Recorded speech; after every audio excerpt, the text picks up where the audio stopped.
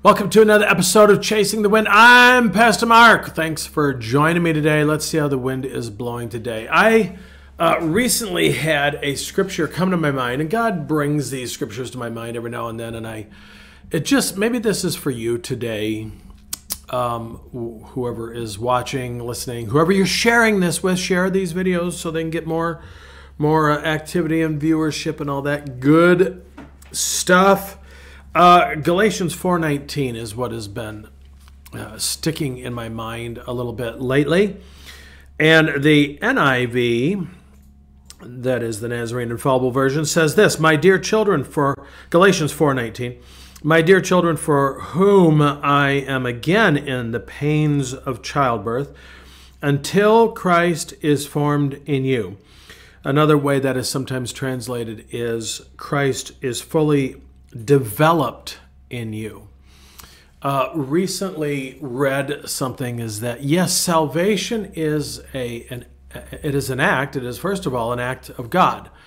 It is not our act. It is an act of God. Christ had provided the salvation on the cross. It's done. It's done. We just have to decide if we're going to live in it or we're going to live out of it.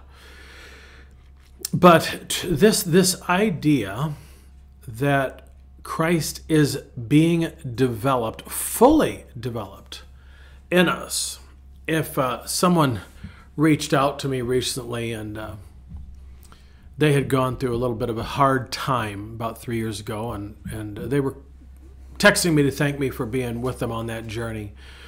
And they made the comment, it gives me hope that maybe God can still use me.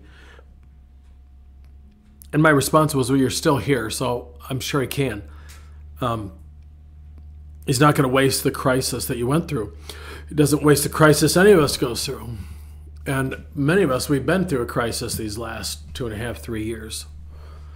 Just the crisis of what's going on in our country and the COVID thing and all that stuff. And so we've been through some traumatic stuff, and this has tested us a little bit. There's been a great falling away. People have just said, I'm done. They're done. God is not delivered. We're so used to kind of an easy Christianity in America. And we forget, and one of my concerns is that we are not seeking to become more like Christ. I read something recently that the reason, God does not ask us to worship him because he's needy or he has some sort of mother or father issues, because he's God. That wouldn't apply to him anyway. But the reason is because we become like who we worship and revere and keep our eyes on. Little kids used to be, my heroes have always been Cowboys. Well, now it's not the Dallas Cowboys, that's for sure.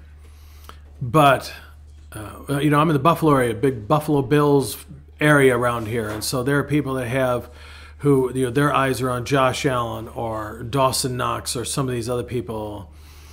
And, they want to be just like him. They're going to be football stars, whatever. That's great. Nice ambition to have, I suppose. But our ultimate ambition should be to be like Christ, to be fully developed, that Christ be fully developed in us. In other words, that we become more and more like Christ. And that's going to happen as we spend more and more time with him. That is going to happen more and more as we get into his word and learn how he lived his life, as we follow him, as we have good mentors in this Christian life. I can look back over my life and I had good Christian mentors in my life. And, Paul said, follow me as I follow Christ. Okay, so if you're watching this video, follow me as I follow Christ. If there's something that ain't Christ, don't follow it. And I hope that won't be the case. But anyway, you get the idea. It is God's desire for us to become Christ-like. Not just get saved, but that we become holy as he is holy.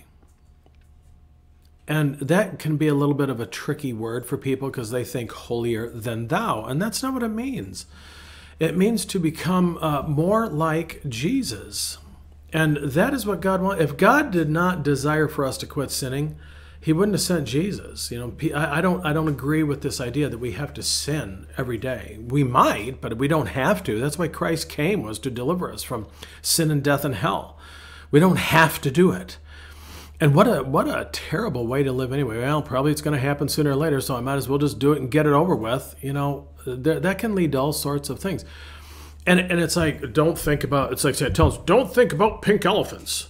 You're going to think about pink elephants. And sometimes we can get so caught up in, what I'm not supposed to do, that we forget about what we're supposed to. I heard a guy on YouTube, an old cowboy, an old wrangler, talking about that one of the characteristics of a man is that he is a good man.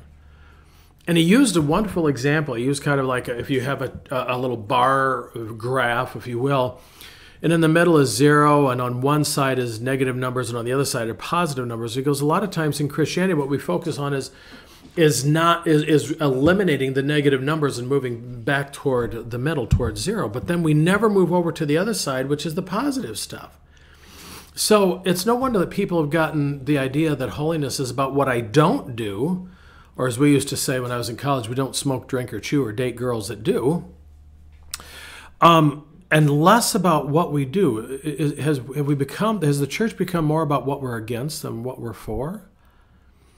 And shouldn't we be kind of talking about both?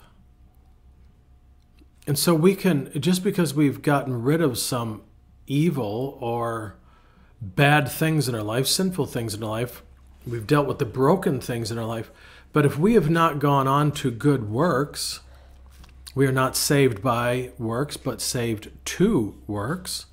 If we're not doing the things that God wants us to do and doing them with Him, we've kind of missed it.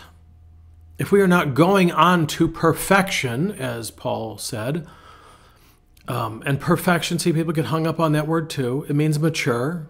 It can be translated mature or complete. People don't understand holiness terminology. They mess it up and they get all hung up on it. And what's funny is then they talk about it, but I can't use that word. John Wesley wrote a book called A Plain Account of Christian Perfection. He was talking about maturity, going on to be fully developed in Christ, that Christ is fully developed in us. That is what God desires for us. Max Lucado, or Lucado, however you want to put it. You say Lucado, I say Lucado. Had a book years ago called God Loves You Just the Way You Are, but He refuses to let you stay that way. He wants you to be just like Jesus. And that was the title of the book, Just Like Jesus. And that means that Christ be fully developed in us. Fully developed in us. If you're still here, if you're watching this, Christ is working on you. Cooperate with Him.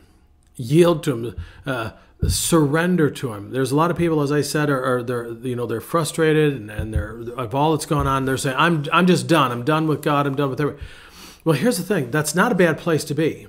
It's called surrender. It's called, God, I'm done. I don't know what else to do. I've got to turn to You. I need Your help. So that's where I need you to be today. I don't need you to be there. That's where I want you to be today. I don't want you to need it. That means you're doing it for me. I don't want you to do it for me. I want you to do it for You and for the Lord, because God has so much more for us. So wind chasers, keep chasing the wind, because the wind is chasing you and wants Christ to be fully developed in you. So yield to that and let God do what He wants to do in your life today. Until next time, I'm Pastor Mark. Grace and peace.